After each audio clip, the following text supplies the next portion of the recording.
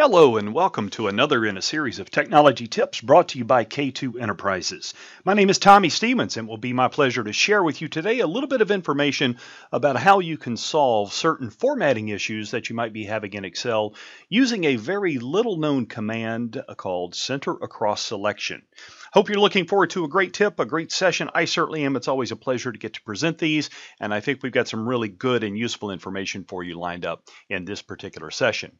Now, as we get started, let's make sure that we understand we're not talking about Excel's traditional center function here. We'll get to that in just a moment, but we really want to focus in this session on the two competing alternatives for centering, let's call it multiple cells of data, those being merge and center across selection. Merge and center you have likely seen on the home tab of your ribbon. It's right there, it's visible, and that's probably why merge and center gets more attention, gets more use than the other alternative, center across selection, which is kind of hidden inside Excel's user interface. What we find, though, is that most users will be much better off if they will take the time to access the center across selection feature, because when we use the merge and center feature, certain other Excel features become disabled. Let's begin to give you a show and tell on what that looks like. Now, as I jump into a very simple Excel report, and I'm looking at these column headers, for example, in cells B5 through F5, there's really no magic to centering the information in those cells. I can select all of those cells, I can go to the Home tab of the ribbon, and I can obviously click the center icon right up there at the top in the alignment group, and of course that data is centered perfectly. That's not our concern today. Rather, what is our concern is how do we take something like these titles, these headers, if you will, that are stored in cells A1 through A3, and how do we center that information across the top of the entire report? Now, some are doing that with the merge and center feature, as I mentioned just a moment ago. To take advantage of that feature, we would simply select the cell that contains the text and the range over which we want that text centered, as I have done, and then I will click Merge and Center, and I see now that K2 Enterprises LLC is perfectly centered from columns, A through F. And likewise, I would repeat that process for the data sitting in cell A2, merge and center, and finally then for the data in cell A3, merge and center that. And at this point, many people are saying, okay, that's perfect. You've got it centered just the way you want. What's the big deal? Well, the big deal with merge and center is once we use this tool, other features in Excel become disabled. For example, once you apply merge and center, your ability to sort data in a given column inside the report may become disabled. Likewise, merge and center limits your ability to paste data into the merged range. And interestingly, and you may have noticed this when I went through the process of actually using merge and center to center those report headers, I should say, across columns A through F, you notice that I had to do that one row at a time. That is to say, I cannot apply merge center to multiple ranges simultaneously.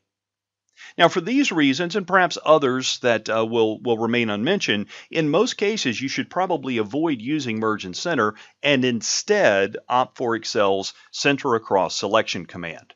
Let's show you how that works, and to do that, I am going to start out by unmerging the data that we had previously merged together. So from the Home tab of the ribbon, I will choose Merge and Center, and that puts everything back where it was to begin with.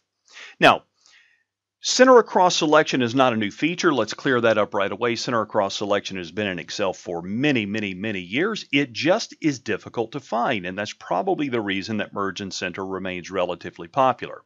To access center across selection, click on the dialog launcher. That's that little arrow in the lower right-hand corner. Click on the dialog launcher in the alignment group on the Home tab of the ribbon.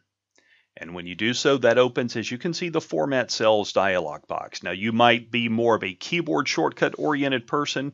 As you likely know, there are keyboard shortcuts to get to this same place, but we're just going to focus on the mouse-driven approach today.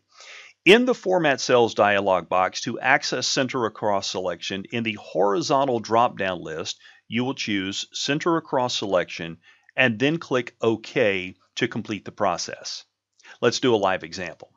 First, notice now I'm selecting that same text, but I'm selecting all 3 rows simultaneously, so I can apply center across selection to multiple ranges at the same time.